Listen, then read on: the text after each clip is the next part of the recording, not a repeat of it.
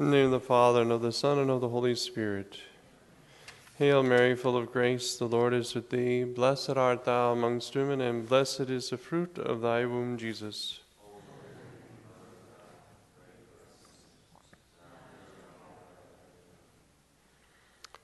Our Lady, Mother of the Word incarnate, Saint Joseph, Saints Basil and Gregory, our patron saints and guardian angels, in the name of the Father, and of the Son, and of the Holy Spirit.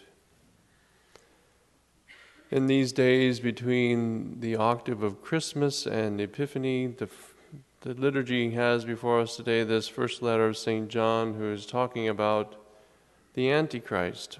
Who is the liar, he asks. Whoever denies that Jesus is the Christ, whoever denies the Father and the Son, this is the Antichrist. Anyone who denies the Son does not have the Father, but whoever confesses the Son has the Father as well. As we look at our society today and in the world, we could say that as Christians were celebrating Christmas, it seems that the world has been celebrating anti-Christmas for a long time, trying to deny Christ, trying to deny his existence, to even kind of doubt his existence. That's not even very historical. Even good, many times honest atheists will admit that Christ did exist and walked the face of the earth. But today they don't even think it's relevant. They treat Christ as if he is a myth. And this is a sad commentary on our world today. But the Church wants us to know that that spirit of the Antichrist is around today.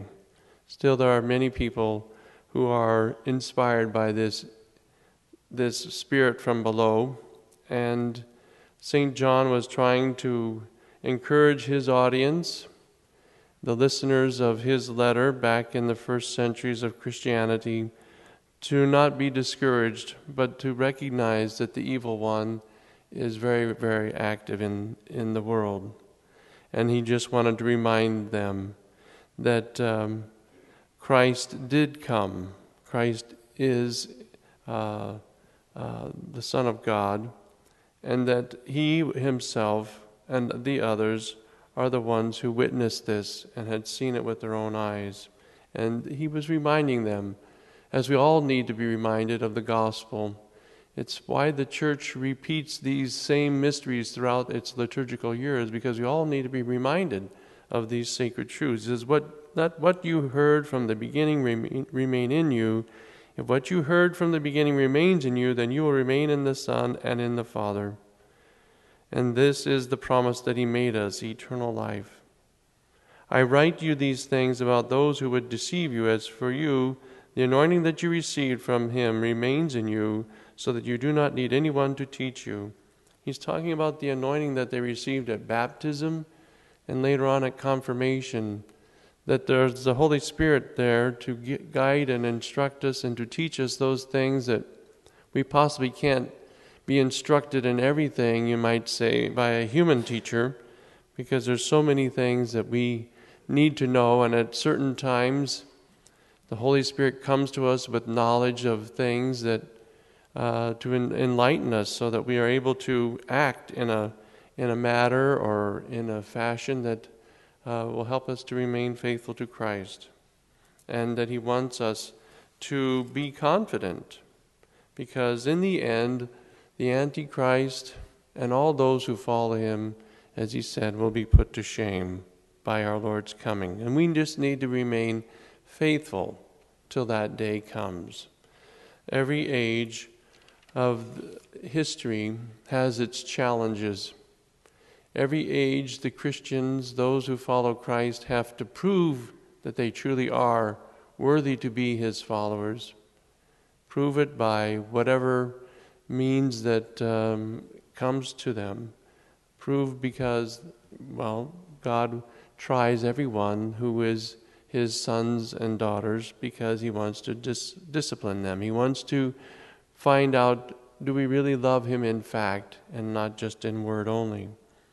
This testimony that we give is so important today, that we remain even in the simple little things of saying Merry Christmas, so much as Happy Holidays, And whenever I get something that just says Happy Holidays, I say, well, I won't be doing business with them if they can't acknowledge Christ. But, this is where we are today, and so it's the little things that we can do that have great impact. Just because we're not letting the Antichrist and those who would try to deny Christ or to forget him or to replace him with some other false god, you are already acknowledging him. For it's important that we know who Jesus is, that he is the Son of God. They were coming to John the Baptist in the gospel today, and they asked him, "Who are you?" Because they recognized that he was doing things that seemed very messianic. And so they wanted to know, are you the one that we are looking for? And he said, no, I am not. And finally he told them who he was, that he is the voice crying in the desert, make straight the way of the Lord. We could say that this is the theme of every Christian today, that our vocation, like John the Baptist, we are, in a certain sense, precursors of the second coming of the Lord. We are to be those prophets that our Lord has sent into the world because we have received baptism, and that we are to help make straight the way of the Lord, to help others find him and to point him out to others, as John pointed him out to the Pharisees and those who came to ask him who he was. So today, as we prepare for Epiphany, when we celebrate the great mystery of our Lord manifesting himself to the nations, let us call to mind in these beginning days of this new year that we too, like John the Baptist, are called to point out the way to our brothers and sisters, to be a voice crying in the wilderness of our society today in 2014, the way of the Lord, and to make it straight for ourselves and to also bring others to that path and to Christ. In the name of the Father, and of the Son, and of the Holy Spirit. Amen.